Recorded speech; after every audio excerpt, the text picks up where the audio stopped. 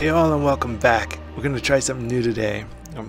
Not new in content, it's going to be portraiture, but look at this process, it's crazy, and we're just making big messes, and I'm looking at taking that idea of going big brush, big shapes, simple, no detail to like its end point, to the point where it almost doesn't make sense anymore because you're holding so firmly to those ideals. I wanted to do this because I wanted something. I just had this instinct for something new. I wanted to have this surface and complexity of texture that I wanted to build, and I thought this might be a good way to get at it. But we'll see, we'll see what happens. And my mentor, he always used to say, every painting is an idea. And in my life, I've had a lot of bad ideas. I love that he used to say that, especially for how fantastic of an artist he is and was. This is one of those where you just don't know. It's just got an idea about how I want to build up surface and texture using a lot of different brushwork, and the lay-in's going to be just wild, and we'll see where it goes.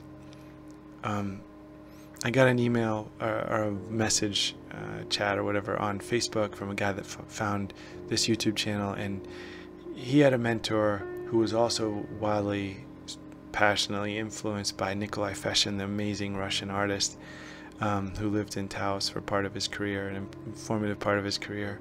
And he was talking about the overlay, the similarities of the voice, the tone, the focus, the kind of teaching that I was passing on in these videos, and so much of that comes from my mentor, and his mentor had the same sort of approach, and without trying to paraphrase too much, it just was very meaningful, because what we're doing here, sometimes I don't know if it matters. I think I just love to paint, and here's how I think about it. I think about it like this: is that I'm gonna paint either way, no matter what. Whether it's digital or traditional, or if it's like a stick in the sand, I'm gonna be painting, I'm gonna be mark making. I just have to do it, right? And it's like this. If I loved cookies, right, and I just made cookies all the time, well, I might as well share the cookies, right? Because there's no way I can eat it all, and it would be sad to try. So much better to share. And that's what brought me to YouTube to do this again. That's what brought me to that instinct. Is what brought me to Instagram and to Google Plus initially, when I was doing a bunch of teaching and sharing approaches to digital art that way. And that's how I found Art Rage, and that's how I found all the things I did was just this instinct to share.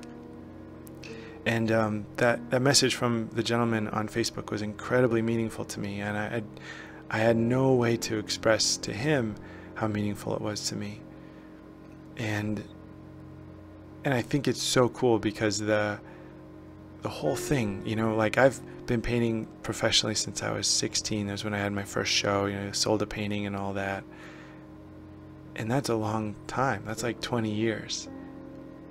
But last night when I was doing this painting, I had a discovery that was like, it was like, first month of painting kind of discovery. And with digital, it's so fun that you can still have those.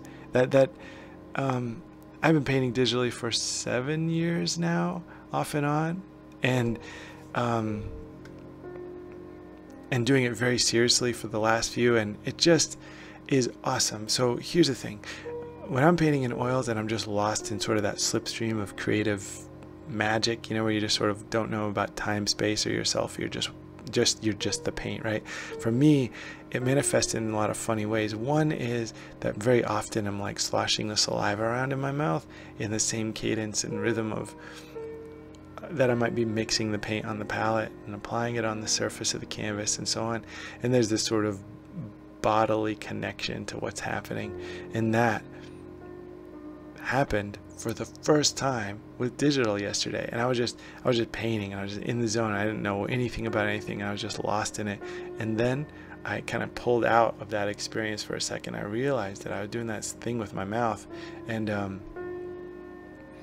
and I sort of laughed, I thought it happened, finally happened after all these years, that I'm getting to the point where I'm so comfortable and so at home in the media that it's like I don't have to have my brain turned on at all. I can just glide through it. And that's what I wanted to talk about today, is that, here's this awesome message from this guy. Here's this awesome experience of painting. And it really comes about slowly. We paint and we paint and we paint and we work and we think, and it doesn't matter if we're in our studio or we're like taking a walk with our family or we're at a restaurant. We're always an artist, and we're thinking about how would I mix that color, or look at that composition or that designer. It's not even as overt or conscious as that. It's just a way of seeing and being and thinking about the interrelatedness of things in this sort of reflective process that we're always with, that is always with us, that we're always working through. And what's so cool is that it gets better, is that, just like for someone that's living a reflective life, those awkward teenage years are tough because you're chewing on stuff that's way, way, way bigger than you are. And there's no way you have an answer to those questions. You just have to sit with them. And then you get into your 20s and it gets better because you get better at being you, and you get calmer about your insecurities, and you get a little more comfortable in your own skin, and you know a little bit more about your voice, and you know a little bit more about how you work and how things work and how your family works and how how everything sort of fits. And then your 30s are even better. And I'm hopeful that the rest of the decades are better and better and better in that same regard, like that there's just this progression and benefit of living a reflective life, that it keeps paying dividends, that maybe my body will fall apart and hopefully my mind holds on and all that as I get to the end. But I hope that my soul sits comfortably within my deeds and the sort of way I swing my brush or move my hand in the world gets more and more sort of like without mind, I guess. Like I'm trying to get at this idea that the more I paint, the more the painting becomes automatic. The more I'm alive, the less I worry about things, and the more I can confidently move in them. And that doesn't, it doesn't mean I don't fail all the time or have self-doubt or all those sorts of things. It just means that I've been trying to pay attention, and that pays off. And it does in painting. And having that discovery moment like I had with painting this week was amazing. And it's so exciting to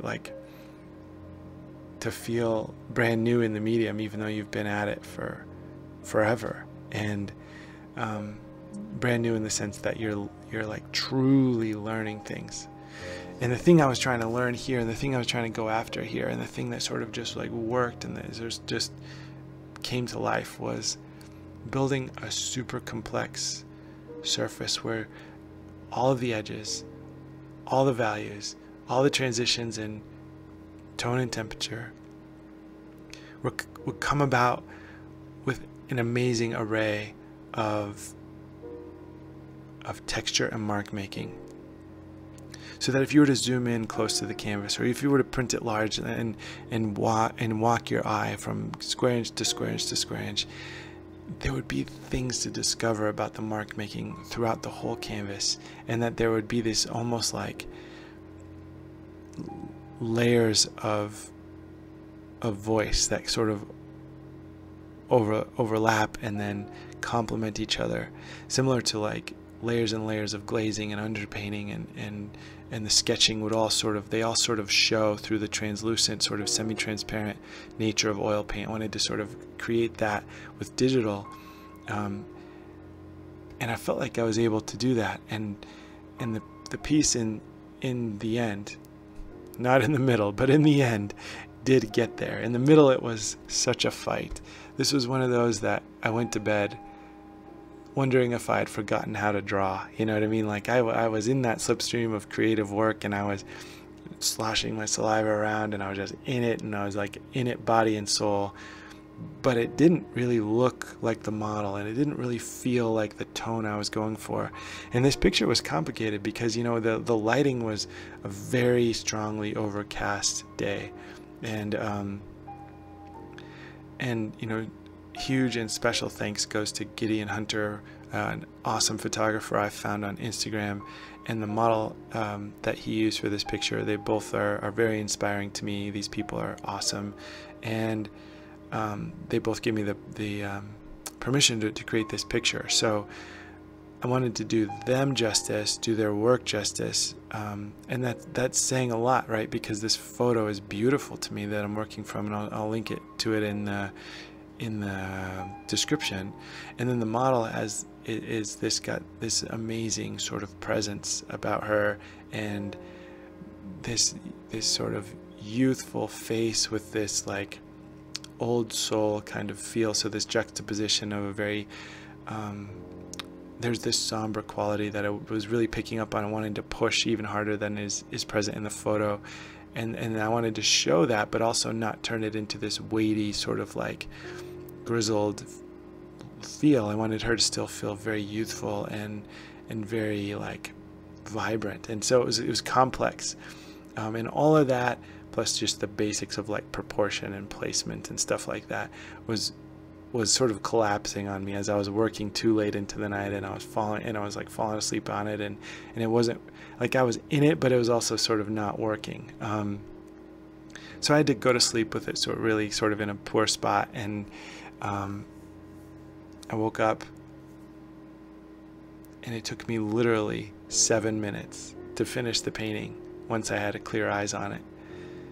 And when I did, all of that work, all those layers, all that complexity, all the mark making, all the depth, and all the texture, and the emotional content, and the honoring the sort of the presence of the model with sort of the youth of the model, and the kind of the whole thing, and then the color processing and tone that the photographer is going for, it all just came together in the proportions. And at the end of it, remembering that I had sort of just lost myself in it, and then remembering my goals and seeing it all come to fruition, and having some just true discoveries that were really new, and then seeing the way that you could go from square inch to square inch to square inch of the picture and see different ways that texture was informing the transitions between value, that mark making was informing the transitions between temperatures, and seeing that huge variety of brushwork and vocabulary in the brushwork and the language of the piece, and sort of it all come together, and the synergy of that and the complexity of that, complementary nature of that, make it what it was. I knew I had to share, and that sharing is what's been motivating me this whole time. So I just wanted to get on and do a quick video and just say thank you. And here you can see the picture, and it feels good. And I just wanted to share something that came together. I wanted to say thanks to the gentleman on Facebook who wrote me that super poignant message about his passion for art and the voice of his mentor, and how similar it was to my mentor, and just and say thank you to those of you guys who've been collaborating with me and connecting with me, the great comments that are inspiring other videos, the whole thing. Like, this is why the internet works to me, is that we can do stuff like this, and we can connect, and we can inspire each other, and we can share our successes, and we can share our struggles. And in this one, we definitely have both. And in the end, though, it all worked out. So I just wanted to say thanks for checking it out. Thanks for being subscribers, and thanks especially for the comments, which are a great way of dialoguing. So thank you so much.